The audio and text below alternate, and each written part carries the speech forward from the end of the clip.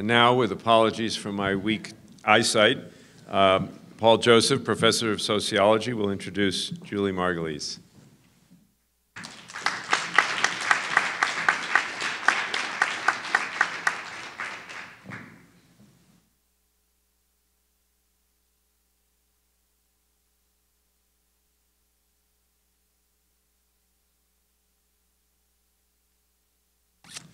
It is indeed a pleasure to be here and to introduce Julie.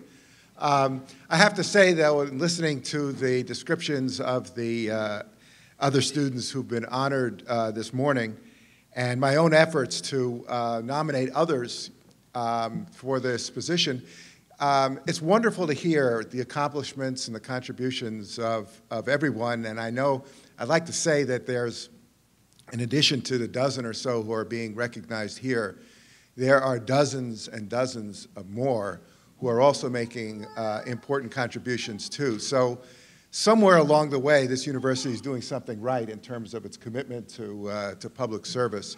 So, but Julie does belong in this room and with this wonderful honor. We are really focused on contributions to citizenship and public service, but I would be remiss if I didn't pass over some of Julie's academic accomplishments as well. She's a double major in sociology and in child development, and she focuses on public health, public policy, and a subject near to my own heart, that of political sociology. She has also won a university award and is being honored with the Best Student in Sociology award as well. And as someone else had mentioned, I think it was Jean, it took the sociology department under 5 minutes to make that choice.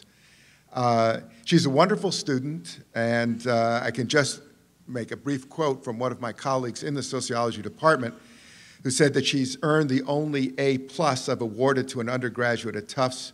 Her final paper for the class was a fitting end to her work.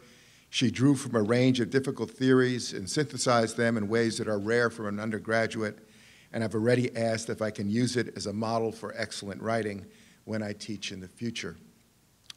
But we are here to recognize Julie's extraordinary contribution to public service, especially for someone so young, still an undergraduate.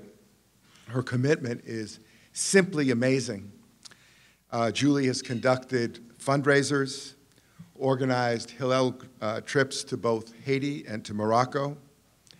She's worked on education outreach and curriculum development at WGBH. She's contributed to homeless shelters. She's deepened language skills in the Somerville Public Schools. She's volunteered at a land trust. She served as an active citizenship public summer fellow at the Tisch College, and she has been co-chair of the student board at Tufts Hillel. She has worked with other students and faculty to deepen the campus commitment to social justice in so many ways. Some of them are a little bit unusual, at least from the standpoint of my background in sociology and that list of other commitments that she's made. She is a member of the all-female competitive Hollywood fusion dance troupe. And I would love to see a competitive Bollywood fusion dance group perform. And Julie has taken this, which is an expression of a commitment to multicultural tolerance and a celebration of diversity, to 7 campuses beyond our own here. She managed to create an alternative model of promoting tolerance and the celebration of diversity. My favorite on this long list of Julie's accomplishments is on our campus, where she's worked for 3 years as a head teacher with Tufts ESL, with a particular mandate of providing classes to campus janitors free of charge. And in the process of teaching ESL, you add in a substantive dimension, a context as well as the language skills themselves. And those that are doing the teaching shared life stories with janitors that were doing the learning.